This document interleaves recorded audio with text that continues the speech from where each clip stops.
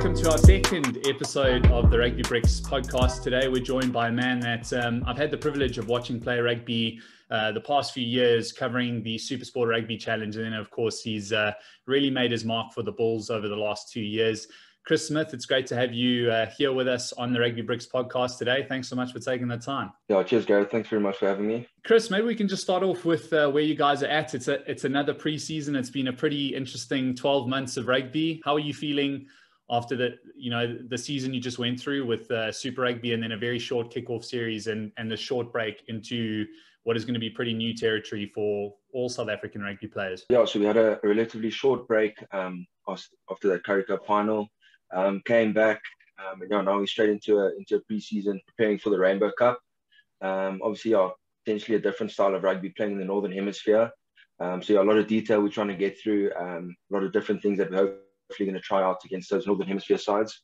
But otherwise, sort of preparation is going really well so far, and it's going to be an awesome challenge to tackle those sides. Just before we, chat about your career at the Bulls and your move there a couple of years ago, I wanted to take it back where you grew up, where you went to junior school, when you first picked up a rugby ball, when you first started playing the sport, and if it was even your first choice sport, because I understand your brother is SA Under-19 cricket captain, so you guys are clearly a very gifted sporting family. Yeah, hopefully I don't skip any details, but originally from Cape Town.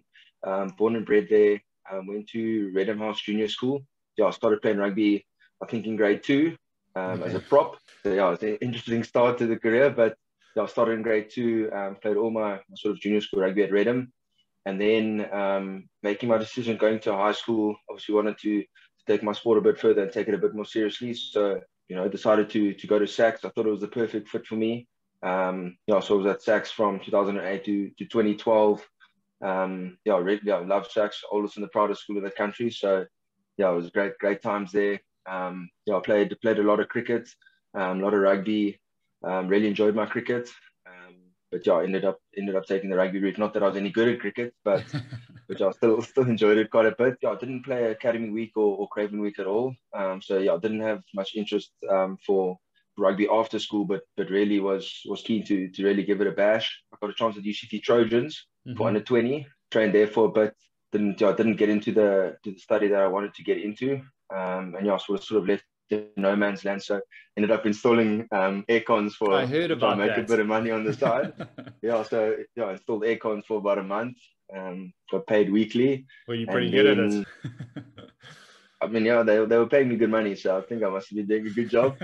And then someone got an opportunity to train with the Vodacom Cup side. My school coach, I had a connection, so he helped me out there. Trained a bit of Vodies there with, I think John Dobson was a coach at the time. The current Western Province coaching staff. And they obviously gave me an opportunity there. And then Dobbo really helped me to get into the Western Province Rugby Institute. I ended up joining the Western Province Rugby Institute, I think maybe quite late in April. So sort of just missed the pre-season there. And I know the pre-season there at that institute is extremely tough. And then, so went there in 2013. I had a tough year there. I think our Western Province Under-19 side, we ended like 5th in the competition. Wasn't too good. And I know a lot of guys didn't get contracted after that. We left me in a position where I think the best decision was to go study. And so ended up going to Marty's. I was there from 2014 to 2018. Was quite a long journey there. I started in 2014, sat on the bench. Rob de Pree actually in 2014 had a stint at Marty's and was absolutely on fire. I think he was the player of the tournament. So it was only fair that I sat on the bench for him, sat a few 80s, watched him dominate. But 2015 I was injured most of the year, and then 2016 started to play a bit more, and really only got my proper gap in 2018 under Coach Harvey's, and we ended up winning the competition. What sort of headspace were you in, going out of matric, having not played Craven Week or anything like that? Were you fairly serious about your rugby before you got the opportunities that came your way? I mean, did you know that you kind of wanted to be a professional, or was it only the later parts of your Marty's career where you're like, damn, I can actually do this? I think you obviously leave school. I mean, a lot of schoolboys are dreaming to play rugby professionally and to play rugby as a career. But I think after not playing Academy or Craven Week and not having any interest from provinces, sort of left in the dark a bit, and had to sort of reassess my decision if I really want to take it seriously. The study route was the only way for me. But yeah, unfortunately didn't get into UCT, and then luckily got that gap at the institute, which was obviously, you know, they try to expose you to a professional environment and professional training schedules, and, you know, professional coaches, professional training, and then obviously you're playing against all the other provincial under-19 players in the country. So you're technically testing yourself against the best under-19s in the country. Because our team didn't do so well, not many guys were contracted, and then I had to, you know, reassess my decision again and think, okay, no, now I'm gonna, you know, complete a degree. I got into Marties, and then luckily, obviously, Varsity Cup is a great stepping stone and a great competition to play in. Got the opportunity there, and very blessed that was the case, and that was the journey that I took. I want to move it on to, you know, your 2 years spent at the Pumas. I happened to literally write the script for the Supersport Rugby Challenge review show every week. So, I mean, I was watching all the games. I was watching all the highlights. So, like I said earlier, you know, I got to watch you actually play a lot of rugby before you stepped into, you know, the major spotlight. Can you tell me how the move to the Pumas came about, what it was like working with Jimmy Stonehouse and you know, at the Pumas? Because I think they really take their conditioning and that sort of thing very seriously. Yeah, so 2018, we had a really strong Marty side. We ended up winning the competition, and I think that sort of put me in a, I don't know, I guess my teammates helped me to get interest from say provinces, and I think Coach Brent, he was in charge of the Pumas at the time in 2018. That's right. He actually contacted Coach Harvey's. They were looking for 10. I had a really good mate, Ryan Nell, Whitey Nell. He's now playing in America, but he was also there. So I think he also helped them put my name forward. So there are a few guys playing their roles. And then, managed to sign a 2-year deal with the Pumas, sort of a month into the Varsity Cup of 2018, which was awesome, because that was sort of I wouldn't say the confirmation, but sort of the boost I needed, that, you know, maybe I can actually, you know, give professional rugby a go. Right after the 2018 Varsity Cup final, I was on a plane to Nelspruit that next morning. Arrived there sort of late afternoon, was meant to just sit on the side and watch. And then Coach Jimmy comes walking over and says, "Chris, you in?" So I struck straight to the deep end, sort of had a bit of a bubble out, and now I've got to train with these, you know, these professional rugby players. So that was, so chucked into the deep end, and then ended up actually playing that weekend against the Bulls at Nelspruit Rugby Club, starting pretty surreal. We gave the Bulls quite a hiding, so it was a good start. And then working with Coach Brent that first part of the year, which was really great. Loved working with him.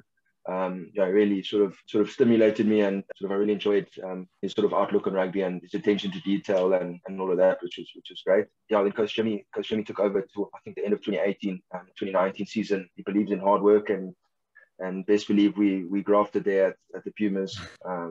Pre-seasons there were long and tough. But I really loved my time with the Pumas, and, you know, I wouldn't change it for the world. It molded me into the player I was, and obviously put me in good stead going to the Bulls. And your performances, I mean, spoke for themselves, because you were the top point scorer, I think, in 2018. And I guess all of that kind of just, all roads led to Loftus after that. Can you chat a little bit about how the move to Loftus came about as well? And because that must have been pretty exciting. If you were excited about a contract with the Pumas, I'm sure when the Bulls put that contract down in front of you, that must have been very cool. So 2018 had a really good year. Then 2019 Supersport Challenge was also good again. I went on loan in beginning of 2019 to the Bulls for about a 7-week period to cover for Morne and Polly, and to get exposed to that sort of, you know, bigger union and the way they did things, and was bloody awesome. After the 7 weeks, went back, played a bit in the Currie Cup and whatnot, and then Coach Puerta, I think at the time the director was Alphonse Mayer. They showed interest, and they wanted me to join the Bulls, and that's obviously what you work towards. No offense to the Pumas, but you obviously want to be part of a big union, and, you know, really stepping up and working with the big dogs, I guess. I guess we can just jump into what it's been like at the Bulls. The last 6 months, you guys have won everything that there is to win. You were there while Coach Puerta was in charge, and then now Jake White is in charge. What's the difference between the two coaches, and what's it like working with Jake White? I mean, he's a Rugby World Cup winning Springbok coach. I'm not going to compare the two. I'm just going to talk about Coach Jake and him taking over. Okay. But no, he's really been great for the union. You know, he's really created a great environment, a great culture.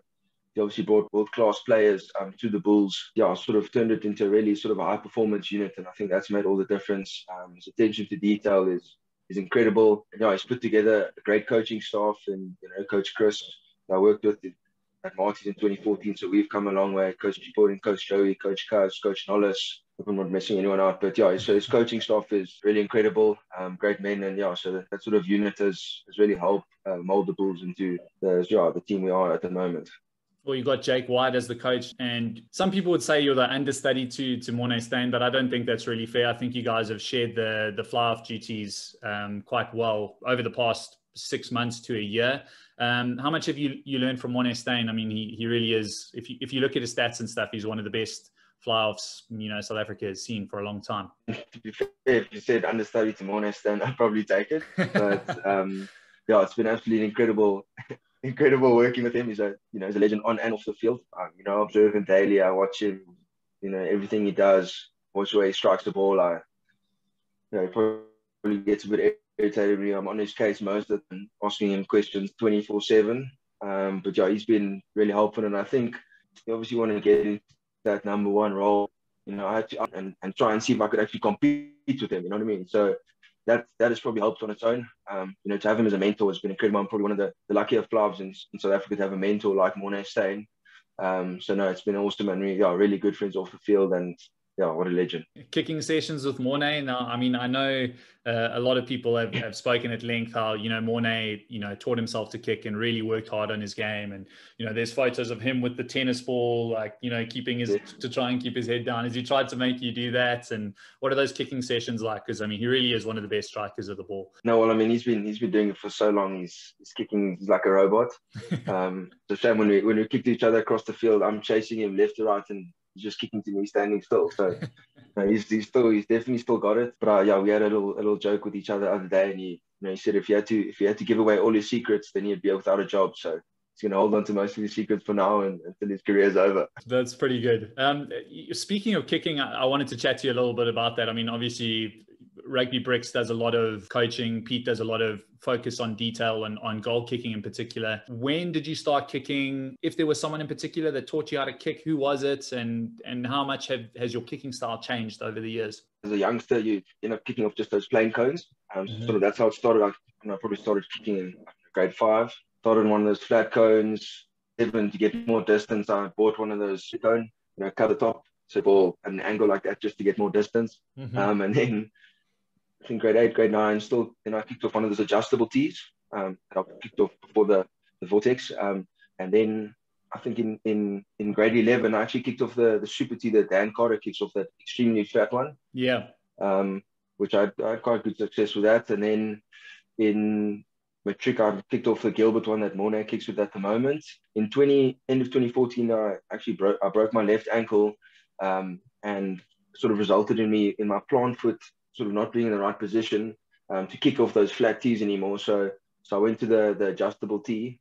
Yeah, and then I sort of knew a little bit about kicking, and I was always struggling to find a tee that sort of, with the adjustable tee, your ball's, it's not always in the same position, obviously because of the adjusting and whatnot, and often didn't sit nicely and all of that. And so then I was obviously looking for a tee that was sort of in a standard position that wasn't going to move.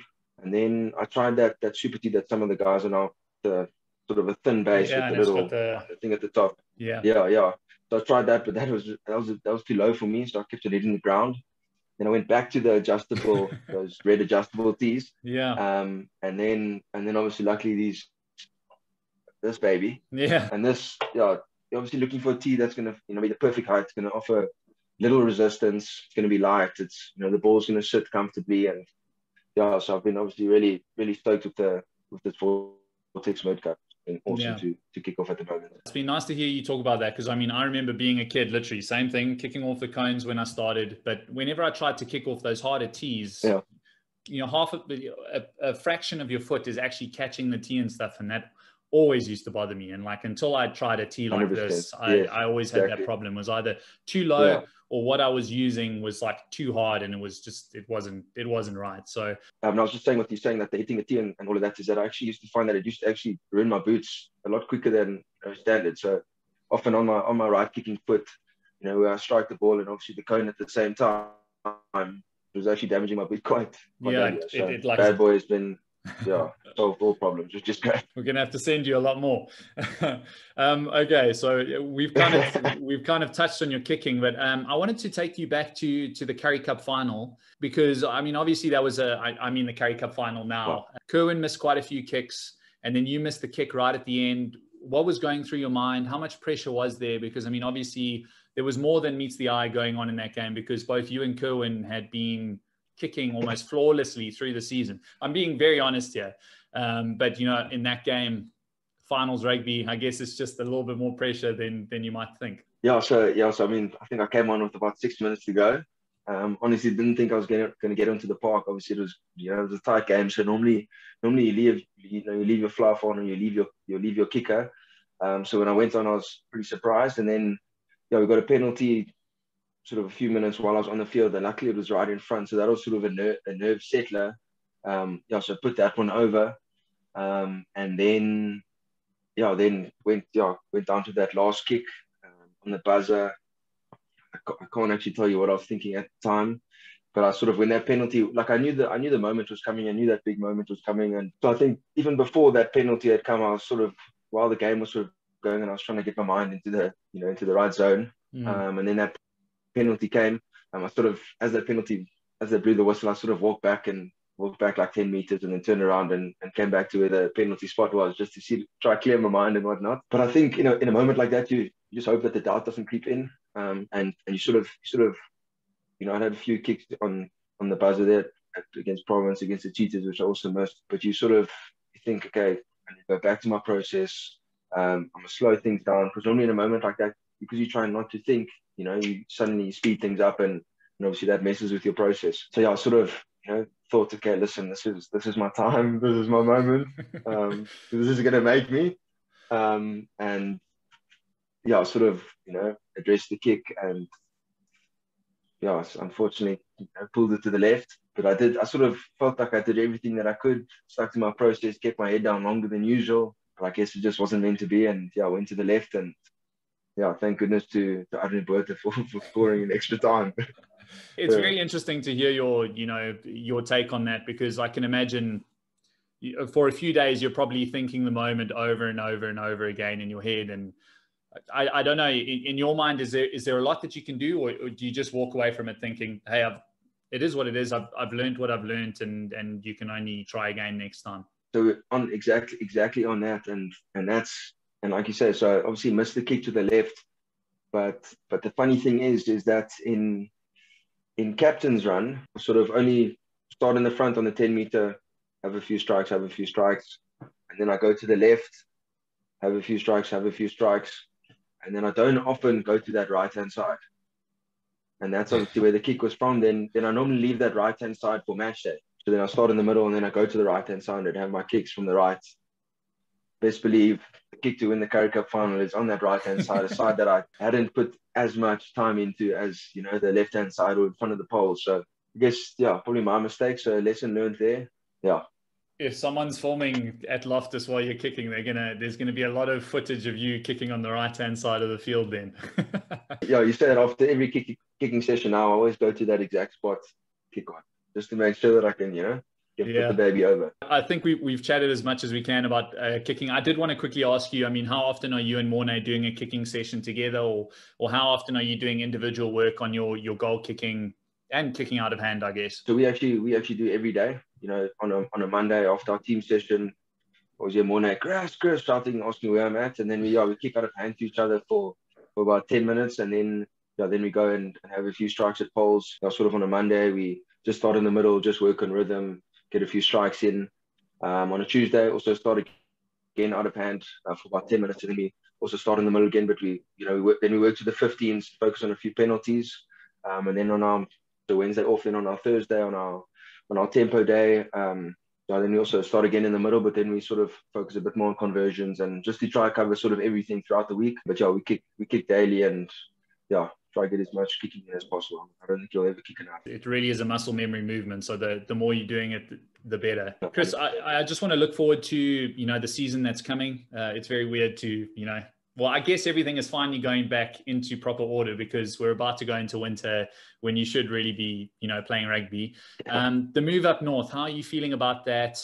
Are you excited to face different teams? What's the general mood from players looking at a completely changed rugby calendar for South African teams? I think you can imagine a lot of the guys are excited. I'm sure a lot of the guys are going to definitely miss Super Rugby. But obviously there's a new challenge ahead. Northern Hemisphere rugby is probably a bit tighter. A lot of focus on a good kicking game. And I think the Northern Hemisphere sides their attention to detail is absolutely incredible. See, Coach Jake always compares to Leinster. Their side has probably been together for 5 years. Some guys are sitting on 100 caps, 150 caps. So now you're up against an experienced side as well. So I think it's going to be a massive challenge. But obviously you always want to challenge yourself. So I think the guys are excited for the challenge. I think to play rugby in the Northern Hemisphere, it's definitely going to be tough. Obviously the conditions sometimes don't allow for sort of running game that we like to play here in South Africa. And I think it's going to be tough to play in that ice cold weather. Just looking at that in terms of gameplay, obviously you can't give away too much about how you guys want to play, but like you say, the conditions are probably going to force things a little bit tighter and maybe a little bit more kicking. That'll suit you and Morne pretty well. So obviously always striving to put together the perfect game. A game between sort of running and kicking. Like I said, not trying to give too much away, but obviously we're going to focus a lot on our kicking game. So that's really sound. I think a bit of running maybe here and there. Obviously, I think playing up there, you'll obviously it's going to, like you said, it's going to be a lot tighter. Forwards are going to have to front up, but hopefully if those sides come down here, hopefully in the summer months where the Pretoria sun is baking, we'll be able to chase them around the park. Just lastly, have you thought further ahead of your career? Obviously every South African rugby player, wants to put on that Springbok jersey. Are you a process-driven type player? You're like, I'm not really thinking about that, or is it something like, damn, that's the goal that I'm working towards. If it takes 5 years, I'm going to get there. You've already showed a lot of resilience to follow the path that you followed, I guess. So I actually thought about this in the car on the way back from training. I thought maybe this question would come up. I think realistically, if I had to think pecking order, I'm 100th or whatnot. But so I think probably at the moment I'm, chasing my own standards, my own goals, trying to become the best sort of player that I can be. I'm obviously not even first choice at the Bulls yet, so thinking that far ahead probably would probably a bit stupid. But I think setting my own goals, setting my own standards. So probably at an age where I just want to enjoy my rugby. And sort of make the most of it. Obviously, a rugby career is really short-lived, so I think enjoying this journey and enjoying this career is probably number one. Just on the side, what did you finish studying at Marty's, and have you thought about what it is that you would do after rugby? Is anything you kind of interested in? I finished with a BCom honours in public development management.